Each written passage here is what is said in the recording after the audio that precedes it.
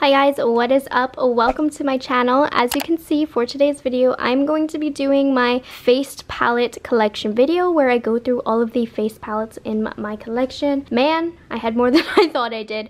So if you would like to see every single one of these palettes and hear my thoughts about them, then just keep watching. Alright, so we are going to start off with luxury first and then go into high-end and then go into the more affordable options. Also, you might see these palettes again when I do like a highlighter collection, for example. If any of these palettes are all purely just highlighters, I will put those palettes in the highlighter collection video, but all of the palettes that have multiple different types of products is what won't be in those collection videos. But anyways, so what I'm saying is you might see some of these again, but we'll get to that when we get there. So we're gonna start off with the ultimate Tom Ford. I have this guy right here. This is the Soleil Contouring Compact in the Afternooner. This is my favorite of these. So I picked this up at the cosmetic company store, and it's just a beautiful bronzer, blush, and highlighting trio. I really love these, and they're just so luxurious. I also have one in Soleil Afterglow, which is a little bit brighter. I would say this is more suited towards medium skin tones, but these are so pretty. Then I have this one in Basque, which this is a new one that I have. I paid full price for it and it is stunning. It's just a bronzer and highlighting compact and it's beautiful. I need to use this again sometime soon, but as you can see, I've gotten quite a lot of use out of it. It is stunning. Let's go into Hourglass because I do actually have a lot of Hourglass. So starting off with the big palettes, I have the Lighting Edit Volume 3 right here. So this came out a couple of years ago. Really nice colors. I love the blush colors in here especially. So this is an older one. This is the Lighting Edit Ghost. The Ghost one is the newest one that came out this past holiday season. I really don't like the packaging of it, and the colors are decent. They're not my favorite, but they're pretty good. This one is the Ambient Edit one. So this came out the year before the one I just showed you. This one is a new packaging though. I purchased a fresh one when this re-released and gave my old one to my mom, but this is my favorite of all of the Hourglass 6 panners. This one is spectacular, and you can still purchase it on Beautylish, which is the best part, that you can still get it because this one is by far the best one. And this one is from years ago. I don't even know what this is called at this point. This is the Surreal Light Lighting Edit palette, and of course it's just beautiful, mostly for the marbling packaging. This one's older. It doesn't have much color, if you ask me. There's not enough depth in this palette, but it still is absolutely stunning. I have this Lighting Edit Blush Quad from the Ghost collection this past holiday season as well. This is stunning. Hourglass has some of the best blushes, so I'm so happy that they came out with a whole blush quad this year. It is amazing. I of course have my Ambient Lighting Edit palette, which is a classic from Hourglass. It is my favorite, most used palette from Hourglass just because of how versatile these powders are. I have this Strobe Lighting Blush Trio, which I think was from a Nordstrom sale if I remember correctly. Anyways, these are really great neutral everyday blushes. Like I said, Hourglass blushes are bomb, so I try and collect as much as I can from these palettes. Here is a different nude blush palette. This one hasn't been used quite as much, but it is still really stunning. Again, collecting as much as I can. And then we have the Metallic Ambient Lighting Highlighting Palette. So this one just re-released. This is an original from 2017, but you can purchase this now if you want. This is like one of the only times you can get your hands on the metallic strobe lighting formula, so highly recommend if you want a beaming highlight that doesn't emphasize any texture. So now let's dig into Natasha Denona. So I of course have the Citrus palette, which you saw I recently hauled. I have not yet had the chance to use it. I've only swatched it just because I fear it's not going to be that great for my skin tone, but you guys have told me otherwise, so I'm very excited to play around with this. So this one is the Citrus. You can buy it right now for 50% off if you're interested. And then we have Daria, which you can see has been in my collection for a while at this point. I almost want to refresh it for the 50% off because it's so good. I love this one for lighter skin tones. I think it is such a stunning palette and it's huge. I love it. Here's the Bloom palette. This is one of my favorite blush palettes ever. You guys know how obsessed with it I am. I've talked about it a lot on my channel. One of my favorites. This is one of the newest ones from Natasha Denona. This is the Love Glow Cheek palette. I don't like it as much as the Bloom, but it still is very nice. I just don't really like this color right here, but the rest are really beautiful for a glowy cheek. And this packaging, I mean, come on. And then I have the Tan Bronze and Glow, which I'm not as crazy about as the other ones. I think this is just okay. I think this is great for medium skin tones. I like certain products in here, and then there are other products that I personally can't use on on myself. The next brand that I'm going to go into is NARS. I used to collect their cheek palettes, and then they came out with too many. Here we have the exposed cheek palette. So let me show you the packaging because that's the easiest way to tell what it is. And this one is really, really pretty. I don't love this one though. I don't really feel like I get a lot of color payoff on my cheeks. It's just not my favorite formula. I think if you're very fair, this one is a very good palette. But of the NARS blush palettes, this one was not my favorite. Then we have the Wanted One blush palette. This came out when I first started my channel and I actually reviewed these. And I really like this one a lot. I don't reach for it as much as I used to, but I really love these more neutral colors that we have going on over here. Then we have the Wanted 2 palette, which went along with the Wanted 1. And looking at this is just too deep for my skin tone.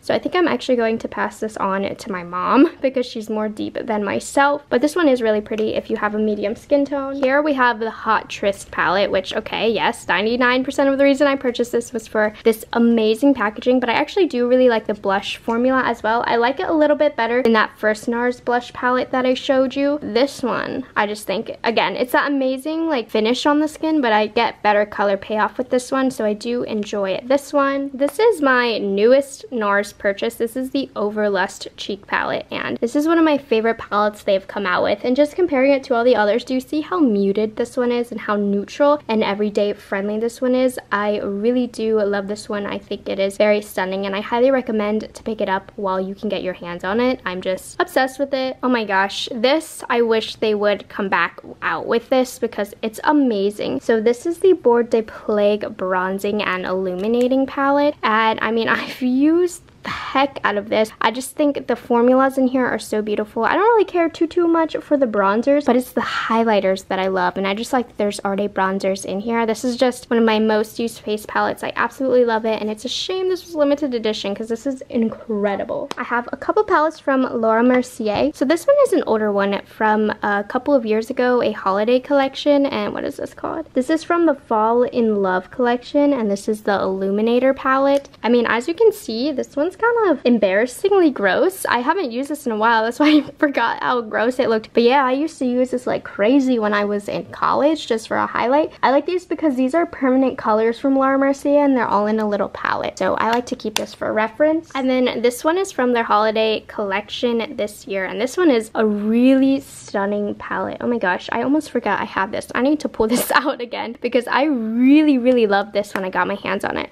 which this is called the Cheek Canvas Soft Cheek palette. It is really stunning if you could still purchase it. Oh my gosh, I can't believe I haven't used this in a while because I really enjoyed this a few months ago. I have a couple palettes from Bobbi Brown as well. This one is the Bobbi to Glow Shimmer Brick palette. Bobbi Brown is the originator of this kind of brick style idea, and I think it's really nice. I don't use this as often as I should, but it just kind of has a lot of nostalgia to me. Now this isn't that old, honestly. I like to keep this around because I love Bobbi Brown, and Bobbi Brown in my opinion is so underloved, and this just gives me old school Bobbi Brown vibes. I purchased this from a cosmetic company store last year, and this is the Highlight and Glow Highlighting Powder Duo in Bare Glow and Opal Glow, and look how pretty this is.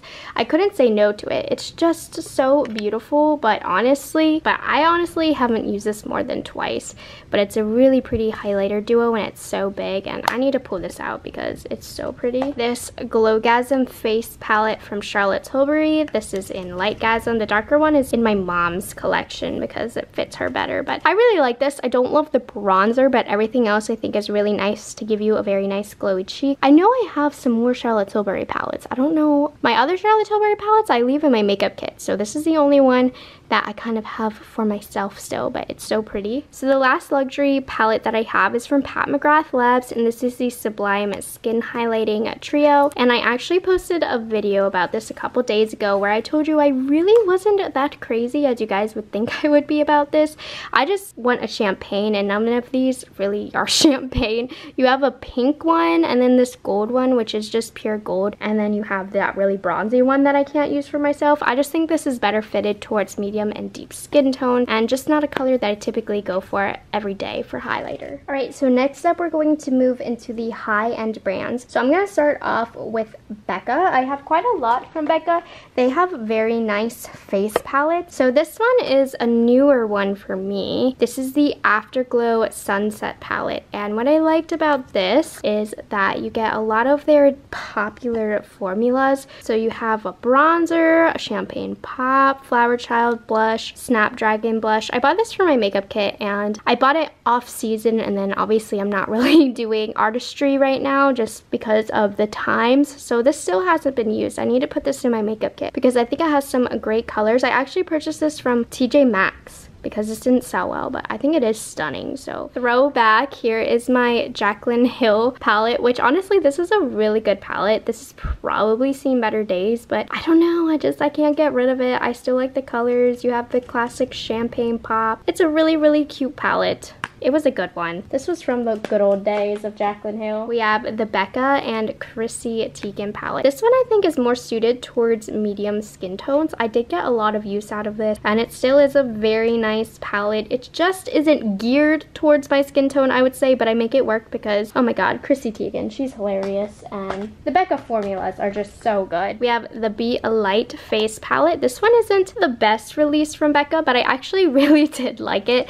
I don't think it's amazing, and I don't grab for it maybe as often as I should. And this is like a long gone forgotten palette, but I liked it a lot. I really liked these two powders the most. So this is an older random release from Becca that I enjoyed. And last from Becca, we have the Chloe and Malika palette. You know what? I'm thinking like Becca has not released anything good recently. This was a good palette. I really liked it. I liked the bronzer. I liked the highlight. The blush toppers were gorgeous as well. This is actually a legitimately very, very good palette, and Becca hasn't come out with anything really good since this palette, but I liked this one a lot. We're gonna talk about Benefit now because I hoard all of these palettes. But first we're gonna start off with the one from last year, the Mini Bronze Squad Cheek Leader Trio. So this has Hula and Cookie. These are all you need from Benefit. I could go without Gold Rush, but this is the perfect portable little palette, which is why I got it. Because I have all of the colors in here in other palettes, but I wanted something a little bit more travel friendly. Okay, we're gonna take a blast into the past. I'm gonna show you the OG Cheek Parade, which at this point most definitely needs decluttered, but I just can't seem to get rid of it. And this was a good one. This has some of the best colors, but this is so old. The year after that, the Blush Bar came out, and this one is more warmer rosy tone colors. Still a lot of repeats, but every year I just like to refresh a new one, but still hoard the old ones. Cheek Leaders Pink Squad, which was not my favorite of the two.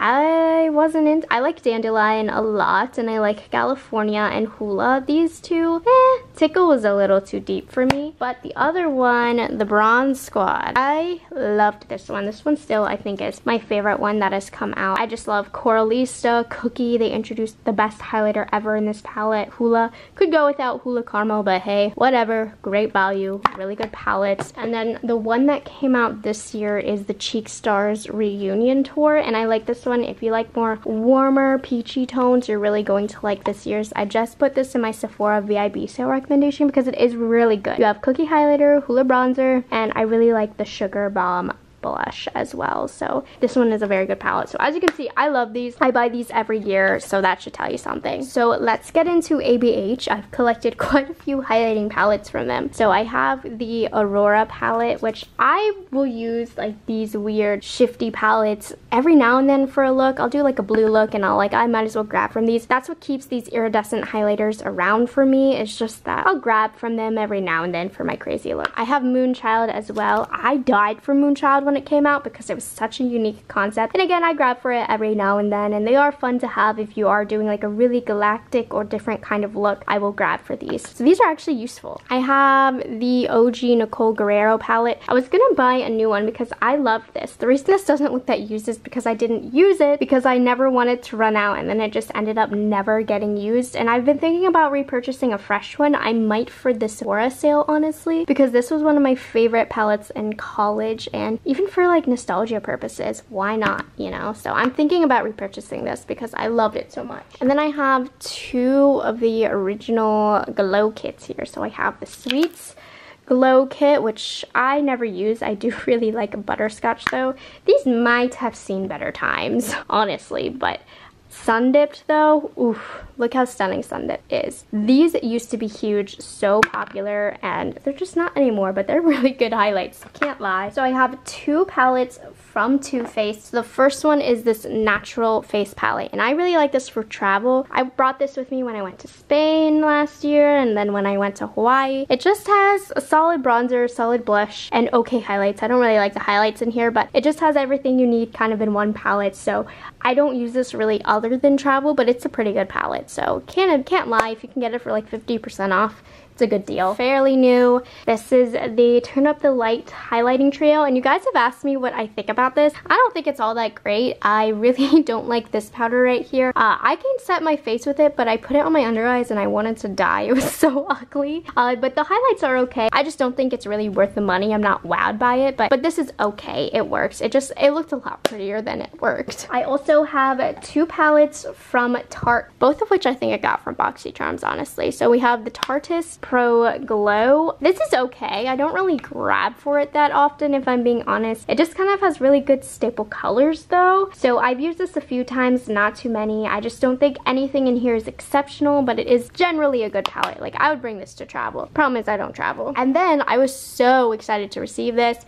This is the Parka Princess palette, and I eyed this for so long. I was so happy when it came in BoxyCharm, and I don't like these powders. They emphasize some weird texture on my face. It's odd. I need to try it one more time, and if it emphasizes the weird texture on my face again, I have to get rid of it because there's no point, but it makes me really sad because I just love the whole look and vibe of this. I think it's so cool. So 2 palettes from Smashbox. I don't really care for Smashbox anymore, but I mean, how cool is this little blush palette? And I made my mom search far and wide for this because I eyed it years ago for the holidays, and my mom found it on eBay a couple years later, and I was so excited because it has all these beautiful colors, and I don't use it that often as much as I wish I could, but it is a nice palette, and I just love the colors in here especially. And then this one I bought at a cosmetic company store, and it's kind of the same concept. This is a contour and spotlight palette, and for me, I figured this would be good for doing makeup on others, and then I ended up not using it for doing makeup on others. So I actually need to dig into this and see what I can do with this, because looking in here right now, there are some colors in here that I'm actually very interested in trying out and seeing how I can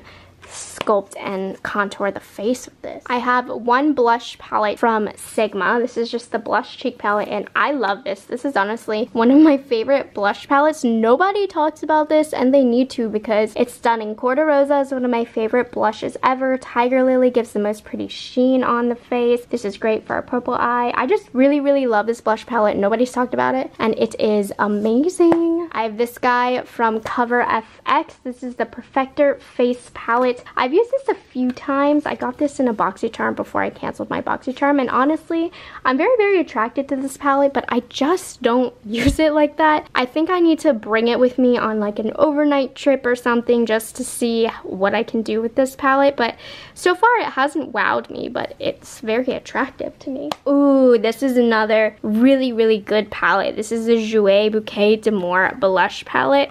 Again, another one of my favorite, most used blush palettes. Jouer has a beautiful blush formula, and they also have beautiful colors in their line. I just love every single one of these blushes. Everything about this palette is just amazing. I don't know if they still sell this anymore, but it's awesome. I have this really old Alchemist palette from Kat Von D Beauty. I actually really love this and used this a lot back in the day. This is kind of old, probably, as you can see, could get rid of this. I've always been obsessed with the Ultraviolet Amethyst, which is why I kept this around. I'm gonna have to play with this. I think it's time to declutter this, if I'm being honest, but I haven't used it in a while, so I'll need to take a step back and take a look at that one. So we also have the Jaclyn Hill, the Flash palette. These are really good highlighters. They're baked highlighters made in Italy, and I'm not gonna lie, I really like the formula of these. They do kind of remind me of the Hourglass highlighter formula. I think they're really stunning. They don't really emphasize too much texture, and it's as much as a lot of you are gonna hate to hear this, I mean, it's a good formula of highlighter, so I really enjoy this. I'll probably talk about this again in my highlighter palette, so I'm gonna keep it moving. I'll probably talk about this again in my highlighter palette collection video, so I'm going to keep it moving. Last kind of high-end palette, this is a highlighting palette from the Balm, and this is the Luminizer Squad. There was a time back in the day where the Balm was known for their highlighters. Mary Luminizer is what started it all. I really like Penny Luminizer. I don't use this as often as I nearly should, but I purchased this last year because I'd never tried the Mary Luminizer, and this just seemed like a good way to give the Balm a little bit of extra love. And I don't know, their products, like, nobody cares about their brand, but the highlight's good. I really like this quad. All right, so Beauty Bakery, I guess, is a little bit more high-end, but look how cool this palette is. So I keep it in the casing because it's so cute. And also these cotton things make me nervous, but this is the Cotton Candy Champagne Blush Lighter palette. I purchased it at Morphe. I love this so much. It's the perfect blush topper kind of palette or glowy cheek highlighter palette. I need to talk about this or demo in a video because I love this. It's so stunning, and this is fairly new in my collection, so I haven't really gotten the chance to talk about it, but it's such a fun product. I need to go fast because my camera battery is dying. I have two blush palettes from Morphe. This is the 8C Cool palette. I love these guys. These are such a good deal. These were underloved by Morphe. I think they're awesome. This is the 8 Warm.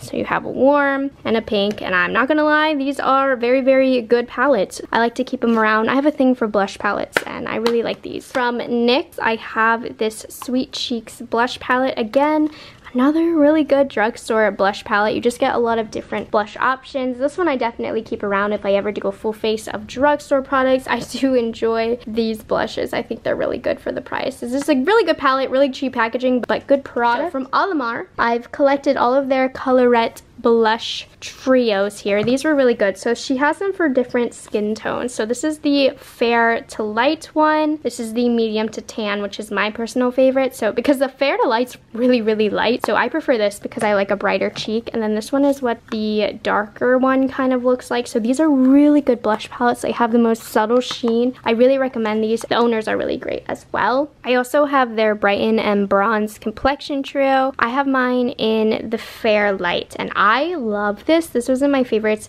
It's so good. This pale wear shade is my favorite contour color for my nose. I love this. These are really, really good. She shows very good colors for this. So this is legitimately one of my favorite products from them. I also have made a couple palettes from ColourPop. So these are ones that I've placed in here. I have one random bronzer and one random highlight, but the rest are blushes from the Kathleen Lights collection. So I really like the blushes that she chose, and I actually grab for this palette frequently. I enjoy the colors that I have in here. And then I also have this palette right here. This is the Give Me More or Gimme More pressed highlighting palette from ColourPop. This is supposed to kind of replicate the Nicole Guerrero from ABH. I mean, in my opinion, it doesn't, but I think it's a genuinely really good highlighting palette, and it's from ColourPop, and I'm very, very attracted to it. And then we have the last item.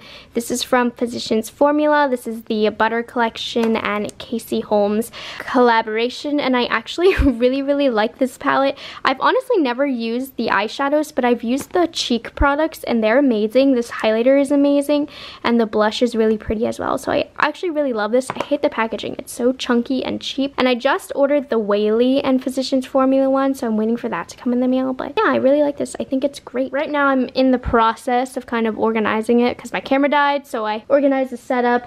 I have some more stuff laying around over here, but that is all I have for today's video. That is my face palette collection. I hope you guys enjoyed it. I hope you guys are enjoying my collection series. If you would like to see more, I have done all of my eyeshadows from high-end to luxury to really dirt cheap affordable. So thank you guys so much for watching. If you aren't subscribed to my channel yet, I hope you guys take the time to do so, and I will see you guys in the next one. Bye guys, have a good one.